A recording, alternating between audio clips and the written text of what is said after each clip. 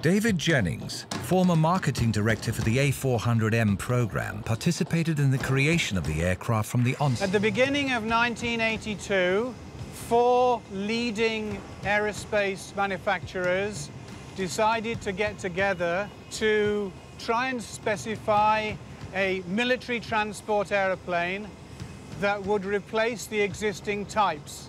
Launched in 1991 in response to the needs of 7 European nations, a first in the military world, creating a plane that could work with every country's equipment.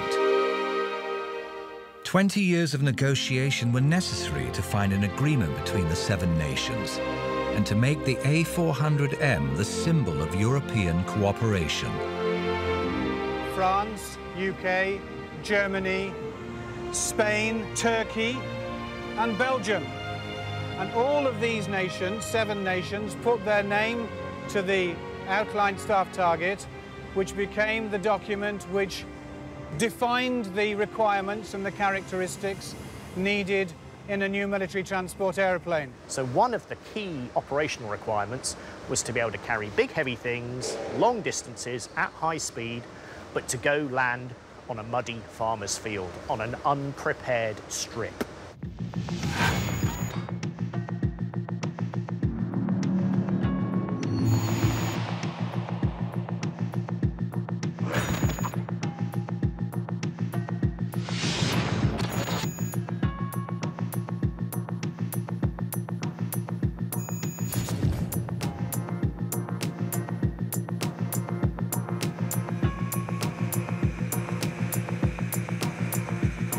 Just like other Airbus planes, the parts of the A400M are all made in different countries.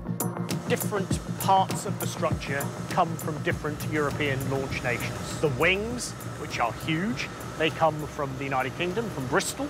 The fuselage itself comes in different sections. So, for instance, the rear section is made in Bremen, in Germany. The part of the fuselage that sits just behind the cockpit, for instance, is made in Turkey.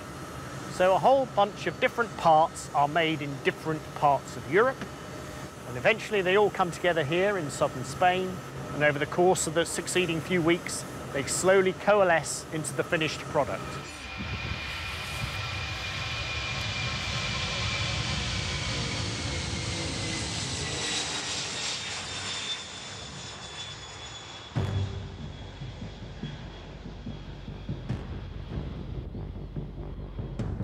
Each piece of the aircraft is brought by this beluga, Airbus's transport plane.